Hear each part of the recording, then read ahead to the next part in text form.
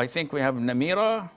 So on the Islam Q&A, I read that there was one answer which said that the brown discharge is like a part of menses.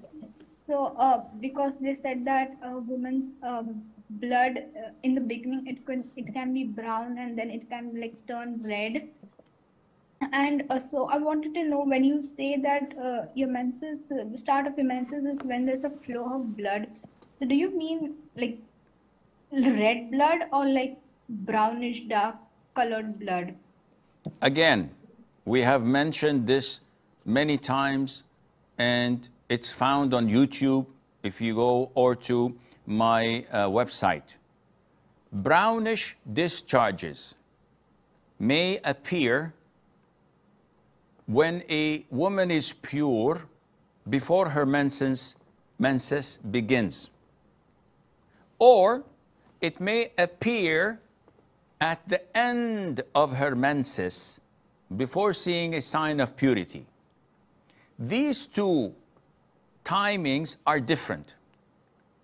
Now, the most authentic opinion is, if a woman is pure for 10, 15, 20 days, and she's praying and fasting, all of a sudden, she feels cramps, back pain, and she's noticing brownish or dark or black discharges.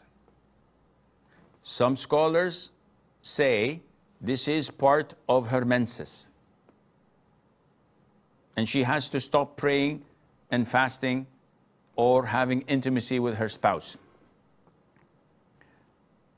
However, what would happen if, and this happens a lot, after 3 or 4 days, it stops and she becomes pure, only to find that after 5 days of purity, she gets her menses. Then they are put in a dilemma. What should we do, Sheikh? Should we repeat the prayers of the 4 days we stopped praying? The answer is yes. It's your mistake. Because the second most authentic opinion, the second opinion of scholars, which is the most authentic, is such discharges, brownish discharges, are considered to be istihada. So you have to clean yourself, change whatever is soiled with such discharges, perform wudu after the adhan is called, and pray.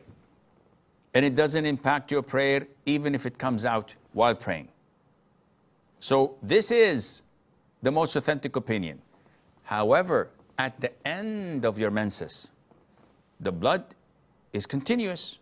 Then it fades away, fades away, fades away, and then we see the brown discharge. Have you seen your purity? No. So the scholars say this is part of your menses. Why? Because women at the time of Aisha, may Allah be pleased with her, they used to send her their pads to differentiate and to distinguish the color. These pads contained sufra or kudra. So the yellowish or brownish discharge, she used to deny them purity. And she used to say to them, don't hasten until you see the white thread-like discharge, which means that this is considered to be part of the menses.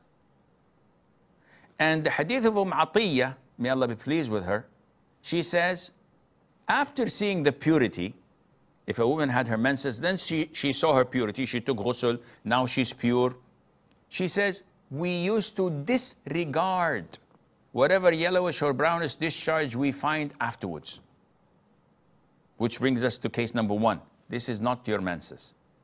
This is part of istihada. Disregard it. It does not impact your major impurity. You can still pray and fast. So I hope this answers your question.